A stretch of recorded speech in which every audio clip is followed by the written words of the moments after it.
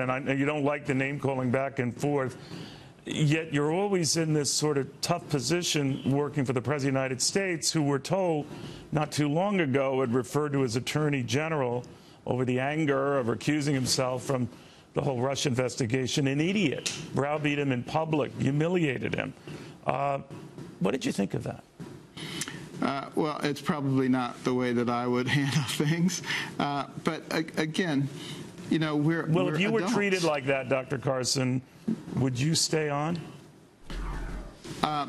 If I had something important that needed to be done, I would not let personal insults deter me from doing that. So if the President of the United States called you an idiot or browbeat you in front of others, there's been some surprise expressed. Why is Jeff Sessions still staying in the job? I know you don't want to judge him, but if the same were done to you, you would stay, depending on the importance of your mission? Yeah, I think the importance of the mission far exceeds any personal insults. You know, people sometimes put themselves into too high a position, and they worship their position and what people think of them. That's not important. What's important is, do you have the ability to affect positive change?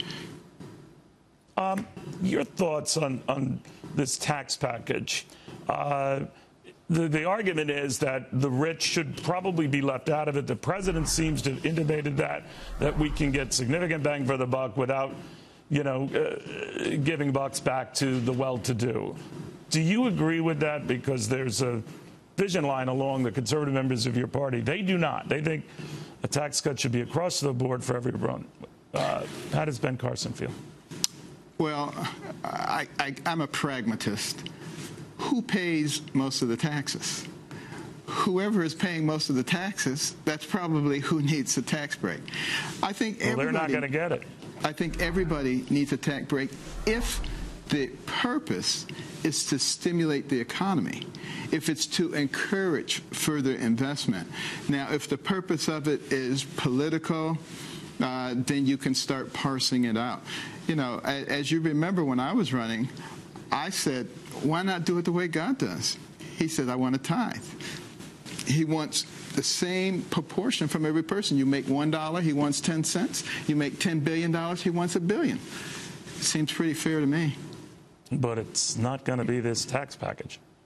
It's not going to be this tax package, but I hope in the discussions we come back and ask ourselves, what are we trying to do?